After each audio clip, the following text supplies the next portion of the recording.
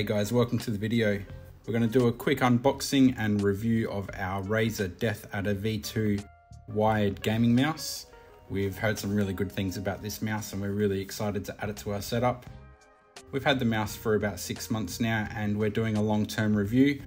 I'll play some footage of us unboxing it, just showing what comes in the box, and a bit later we'll get into some more detail about what we think of the mouse. So just some background on our setup.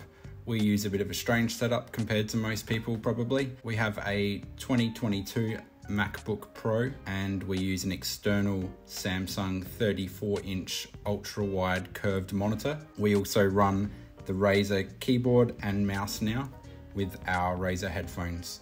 Our setup works really well. We team this up with the Stream Deck when we're editing videos or if we're streaming as well. Opening up the box, we've got all your basic items in there included, everything you need to get running. We've got a little note from RAZER. We've got our instruction manual. We've got some stickers as well, which is cool. Let's get the mouse out and have a look. This mouse is super versatile. It does a ton of stuff and it's got some really good features.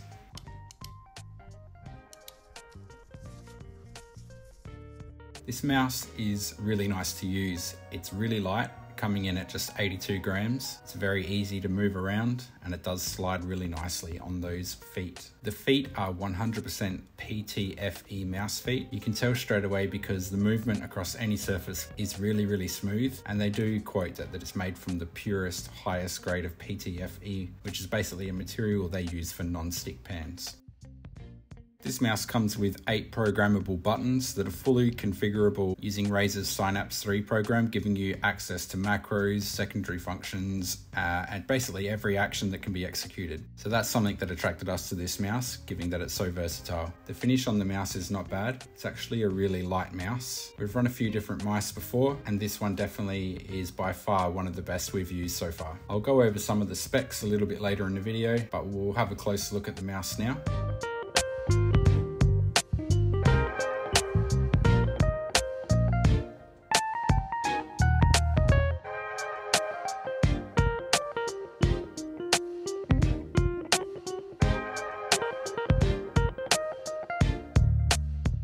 The scroll wheel is absolutely amazing on this mouse. Cycling through different weapons and bunny hops is really just very smooth and easy. It's got a really good feel. It's very smooth, it's not too hard to push, and it does have a nice clicking motion as well. The cord on this mouse is actually really soft and it moves around really easily, which is great. The cable is made from RAZER's SpeedFlex material. The RAZER Deathadder V2's cable has greater flexibility and is designed to produce minimal drag so that you can perform quicker, more fluent swipes, so that's really good.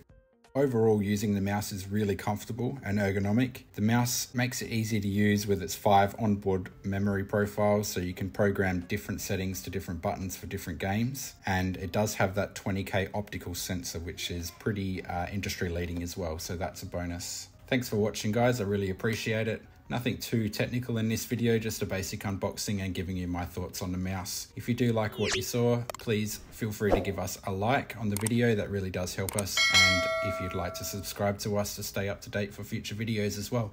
Thank you.